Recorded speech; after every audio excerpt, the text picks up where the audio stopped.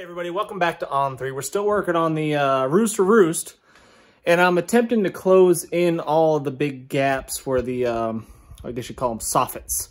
Now, I guess the typical way that you would do that is you would box in the rafters out there to close it all in from the outside, and then close it all up in underneath. But that just eats up a ton of material, so I'm not going to do that. All I'm really doing is cutting pieces of wood, small blocks of wood here out of the scrap plywood that I still have left, and I'm just filling in the holes. Now I still got a little bit of a gap here, little gaps here because these rafters are so crooked and warped and everything, but I'm just going to take some modern day chinking, otherwise known as spray foam, and probably fill all that in, and it shouldn't be a problem.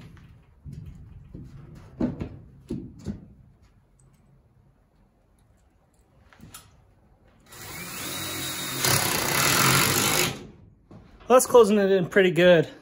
I've tried to streamline the tools and materials and stuff that I use a lot. I use this little Ryobi impact driver for almost everything, even drilling holes and stuff like that, as long as you have that kind of little speed chuck type of bits. And that's pretty much all I use exclusively. And this T25 size is what I build almost everything out of. These screws, I could build the world out of these number 9 3-inch deck screws. That's pretty much what I use for everything.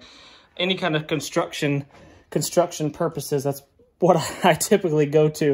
Right now I'm using the same kind of screw, the torque head, the star drive, whatever you want to call it, T25, but these are 1 5/8 and it's plenty long enough for what I'm doing.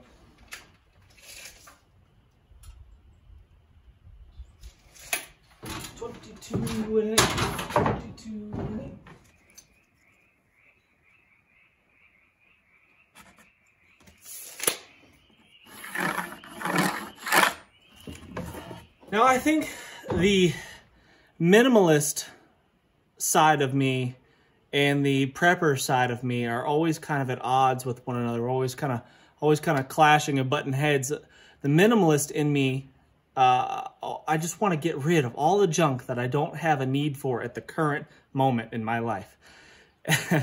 And it's so nice to just get rid of a bunch of junk that's been piled up and you haven't used it in over a year. But at the same time, if Home Depot decides one day to say, you know what, never mind, you will have wished that you hung on to those scrap pieces of plywood and 2x4s and bought an extra box of screws that you didn't think you'd need and that kind of stuff. My wife, God bless her, I love her so much. She is beautiful, she's smart, she's way out of my league. I don't know why she ever went out with me in the first place, but she loves to hoard stuff. She likes to, I mean, she's not like one of those crazy hoarders like you might see on TV, but she does like to keep stuff. I think we had something like 5 or 6 ceiling fans laying around from different jobs that I'd worked on and brought them home because she wanted them.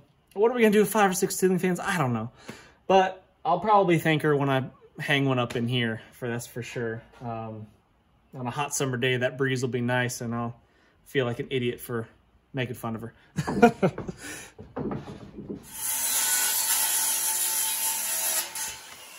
Got 3 more to finish up on this side. It's getting a little bit late in the evening. I'm gonna call it a day, and then I'll do the other side probably tomorrow when I get done with doing whatever else I need to do for the day.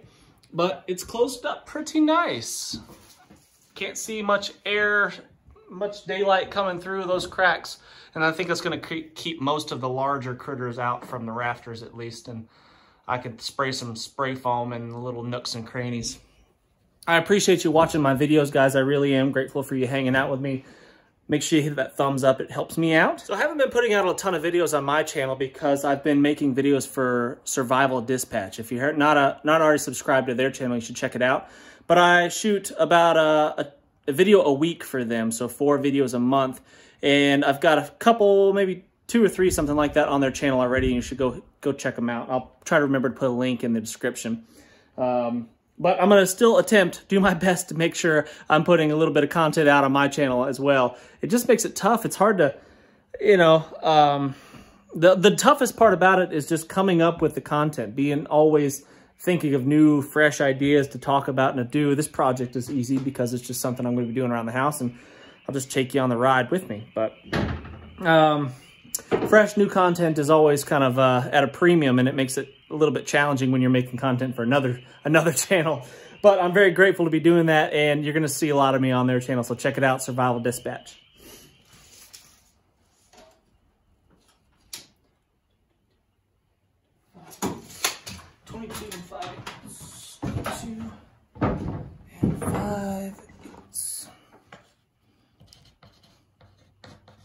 I always have this strong desire, is a flaw of mine that I'm revealing to you. I always have this strong desire to quit a job right as I'm about to finish it. I've got one more of these, and I have this this urge to be just like, it's good enough for the day. When I'm almost finished, just like the other day when I had one more piece of plywood up there, and I could have finished it, could have got it done, but I just put it off to the next day. I don't know why I do that. It's really frustrating. I guess we all have our flaws, we all have our weaknesses, and that's just one of mine that I need to work on a lot harder. So thanks for keeping me accountable.